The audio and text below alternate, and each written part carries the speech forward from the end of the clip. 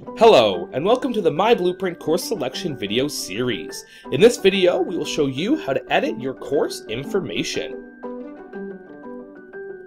To edit course information, log into your Counselor Lead account, select either Review Course Manager from the Course Selection Module checklist, or select Courses from the left-hand navigation menu. To edit individual course details, simply click the course code to view the course overview. From this window, you will be able to edit course information. You can customize a course through the Advanced Settings option. Custom Locked means the course will not be updated upon the next course import from your student information system, despite what you have set in your course import options. The e-learning placeholder option should only be selected if your board uses a single placeholder code for e-learning. Do not use this setting if you import each individual e-learning course code to myBlueprint. View Only indicates a course that students may select as part of their plan for future years, but may not submit in the current year. Students will be notified that this course is not offered next year.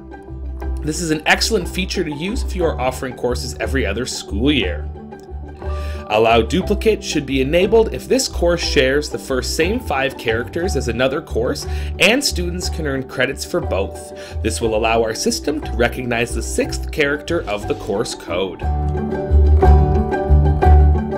Under Course Information, you can edit the course name and the discipline and department it falls under. To add your own custom discipline or department, scroll to the bottom of the list and select Add. Moving a course to a custom discipline may affect the way this course is tracked in the student's graduation indicator.